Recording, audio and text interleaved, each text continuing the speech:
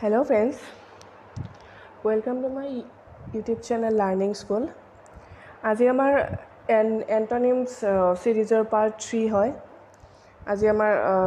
ভিডিওটো স্টাৰ্ট কৰো. আজি আমাৰ ফার্স্ট Antonyms হল predilection. Predilection মানে হল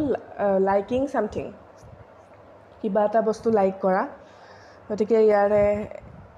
Antonyms হব antipathy. Antipathy মানে feeling of dislike. Number 2, primitive. Primitive মানে হল underdeveloped যিবিলাক থাকে কিছুমান কাউন্ট্ৰি আছে underdeveloped হেবিলাক primitive country বুলি ক'ব পাৰি কিছুমান society থাকে underdeveloped primitive society বুলি ক'ব পাৰি গতিকে ইয়াৰে antonyms হ'ব sophisticated. Sophisticated মানে হল fully developed. 3 number 2 হল instigate. Instigate মানে হল raise. মানে raise মানে কাৰোবাক মানে encourage কৰা যেটো আমি কওঁ কিবা এটা কাম কৰিবলৈ encourage কৰা হেতুক instigate বুলি কোৱা হয় গতিকে ইয়াৰে antonyms হ'ব dissuade বা neglect মানে discourage কৰা টাইপৰ তেনেকুৱা হ'ব 4 number to hall laconic. Laconic মানে হল someone who uses very few words যিবিলাকে মানে কম কথা কয় তেলো laconic বুলি কোৱা হয় গতিকে ইয়াৰে antonyms হ'ব talkative, gossipy বা verbose. 5 number to hall persist. Persist মানে হল carry on মানে কিবা এটা কাম কৰি আছে হেতু মানে কন্টিনিউ কৰা carry on আমি যেটো কওঁ ভাল কাম কৰি আছে carry on হেতু কয় গতিকে ইয়াৰে antonyms হ'ব stop, discontinue, conclude বা desist. 6 number 2 হল sink. Sink মানে ডুবি যোৱা আমি যেটো কওঁ সাগৰত এখন নাও ডুবি গল sink হল ডুবি গল হেতু কওঁ গতিকে ইয়াৰে antonyms হ'ব arise বা ascend. 7 number 2 হল perilous. Perilous মানে হল dangerous বা risky যিবিলাক কাম বা ব্যক্তি থাকে হেবোৰ গতিকে ইয়াৰে antonyms হ'ব safe, secure and definite. 8 number 2 hall plenary. Plenary মানে হল complete বা general. Meaning দুটা হ'ব পাৰে complete এটা হল complete বা এটা ক'ব পাৰে general মানে in general যেটো হয় হেতু হ'ব পাৰে plenary মানে আৰু এটো complete হ'ব পাৰে plenary মানে হেতু মানে sentence তোৰ ওপৰত কথা হ'ব যে এটো কোনটো meaning কৰে complete meaning কৰে নে in general meaning কৰে হেতু sentence তোৰ লগত কথা হ'ব গতিকে ইয়াৰে antonyms of incomplete part বা partial. 9 number 2 হল delighted. Delighted মানে pleased, satisfied আমি যেটো আমি কিবা এটা কাম কৰি যেটো satisfy হওঁ তেতিয়া আমাৰ feelings টো কেনেকুৱা হয় বিৰাট happy হয় feelings টো গতিকে হেতু delighted mood বুলি কোৱা হয় গতিকে ইয়াৰে antonyms হ'ব dismayed বা displeased. 10 number 2 হল reluctant. Reluctant মানে হল afraid, hesitant, shy বা তেনেকুৱা ক'ব পাৰে afraid বুলি ক'ব পাৰে hesitant বুলি ক'ব পাৰে মানে কিবা এটা কাম কৰিবলৈ মানে যেটো খোজা লগা hesitate কৰা হেতু কোৱা হয় and shy লাজ লগা তেনেকুৱা ক'ব পাৰে গতিকে ইয়াৰে antonyms হ'ব confident, bold, certain or definite. 11 number 2 hall mundane. Mundane মানে হল earthly, worldly মানে পৃথিৱীত যিখিনি বস্তু আছে পৃথিৱীৰ ভিতৰত জীৱ-জন্তু মানুহ গাড়ী মটৰ যিবিলাক বস্তু আছে আৰু পৃথিৱীত যিখিনি আছে গাছ-গছনি আছে হেতু earthly বা worldly বুলি কোৱা হয় গতিকে ইয়াৰে antonyms হ'ব spiritual বা imaginative. 12 number 2 হল rejuvenated. Rejuvenated মানে হল refresh ৰিফ্ৰেছ হোৱা বা নতুন নিউ বুলি ক'ব পাৰে ৰিনিউ ৰিষ্ট'ৰ কৰা এইবিলাক ক'ব পাৰে গতিকে ইয়াৰে এণ্টনিমছ হ'ব ডেষ্ট্ৰয় বা ডেমেজ 13 নম্বৰটো হ'ল কনস্পিকুৱাছ মানে হ'ল নটিচেবল আণ্ডাৰষ্টেণ্ডিং বা ৰিমাৰ্কেবল গতিকে ইয়াৰে এণ্টনিমছ হ'ব ডালি বৰিংলি এণ্ড আনপ্ৰিটেনচিয়াছলি 14 নম্বৰটো হ'ল ৰিজয়ছ মানে যিটো মানে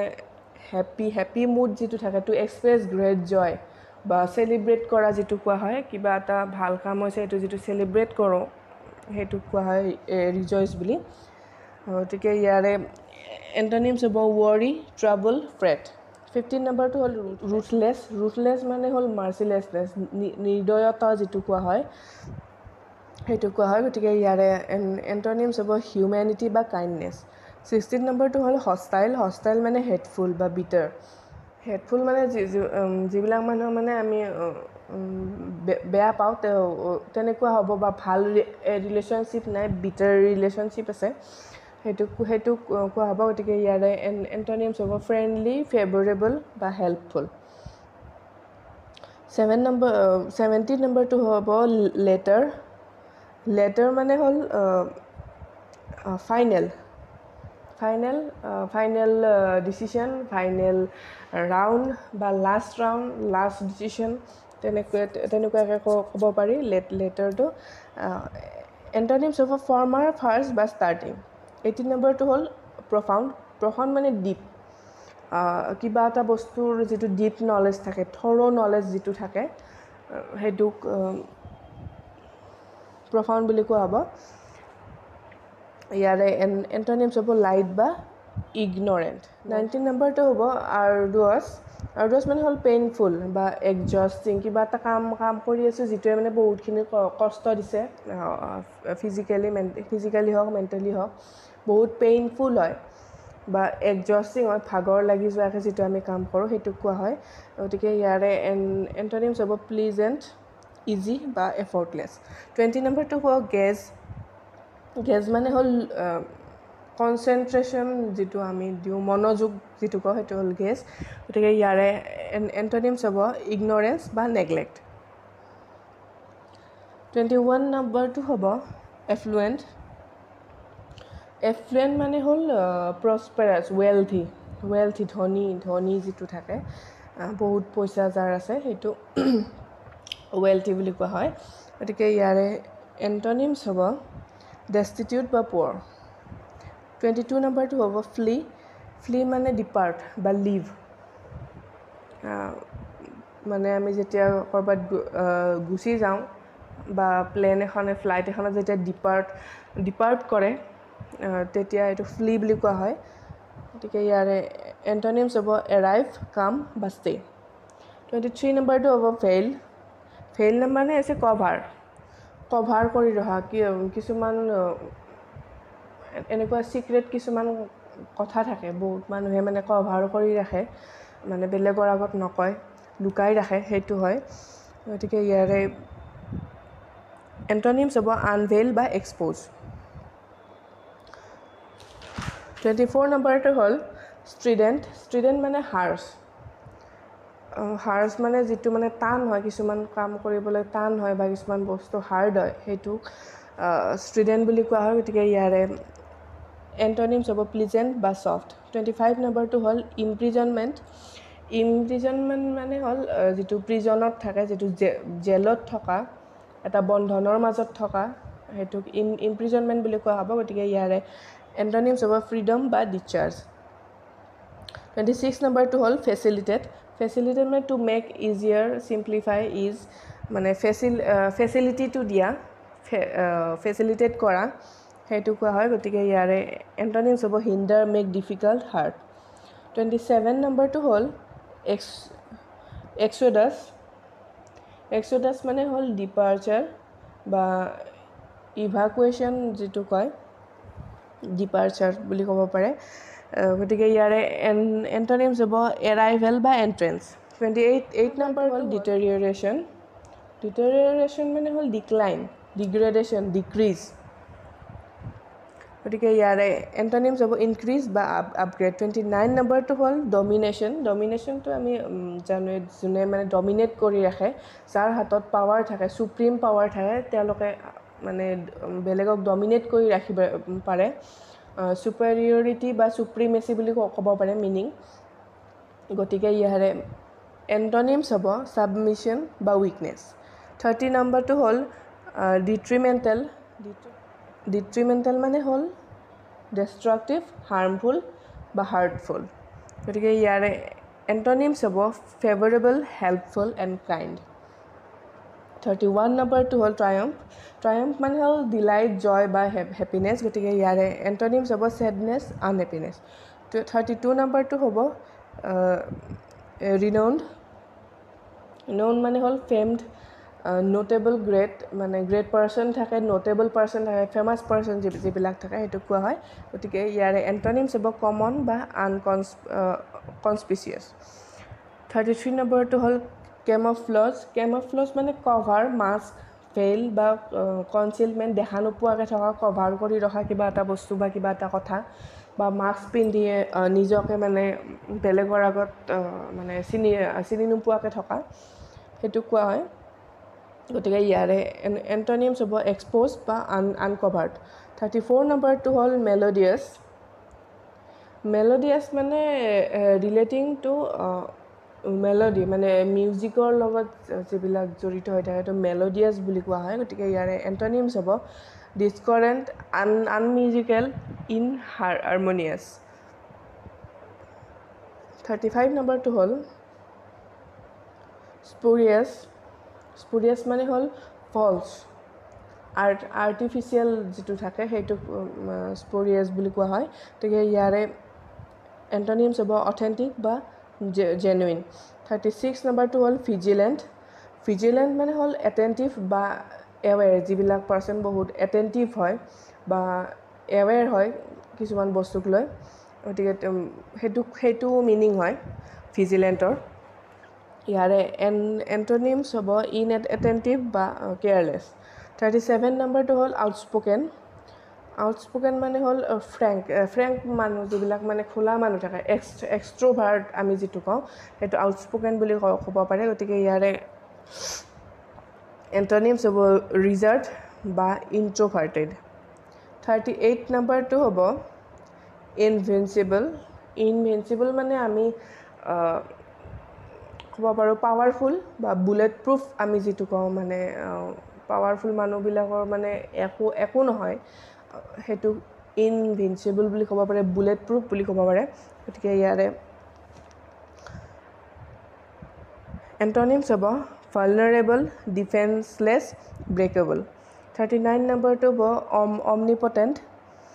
অমনিপটেণ্ট মানে হ'ল আনলিমিটেড ডিভাইন যিটো থাকে ডিভাইন বুলি আমি যিটো কওঁ আনলিমিটেড বুলি যিটো আমি কওঁ সেইটো হ'ব গতিকে ইয়াৰে এণ্টনিমছ হ'ব ইম্পৰ্টেণ্ট বা উইক 40 নম্বৰটো হ'ল চৰ্চাৰী মানে হ'ল ব্লেক মেজিক কলা যাদু যিটো থাকে গতিকে ইয়াৰে এণ্টনিমছ হ'ব ৱৰ্শ্বিপ মানে ভগৱানক পূজা কৰা 41 নম্বৰটো হ'ল বয়ান্ট মানে হ'ল